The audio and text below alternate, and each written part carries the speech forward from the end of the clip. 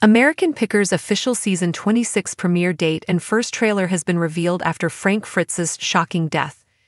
The much-loved reality show will be back on our screens on Wednesday, 9 October. Fans have been treated to a sneak peek of what to expect when it airs on the History Channel next week.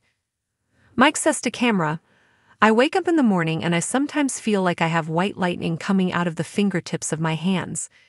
I just can't wait to get on the road and just be me." He continued, "The idea of something that's been hidden for 100 years and been untouched until you walk down in that cellar and there it is. That's the essence of a picker." A voiceover says, "Mike didn't choose picking. Picking chose him." It's been a heartbreaking few days for fans of the show. Frank passed away on Monday, September 30 at the age of 60, and his American Pickers co-star Mike Wolfe was by his side. Frank left American Pickers in 2021.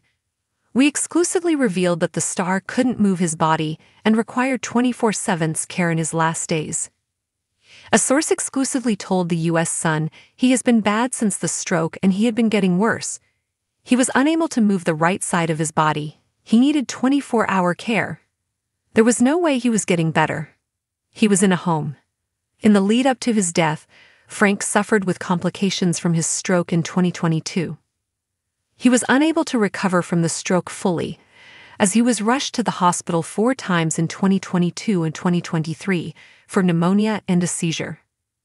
The official American Pickers Instagram account posted in honor of Frank, "We are saddened to share that our friend and beloved member of the History Channel and American Pickers family, Frank Fritz, has passed away on September 30, 2024.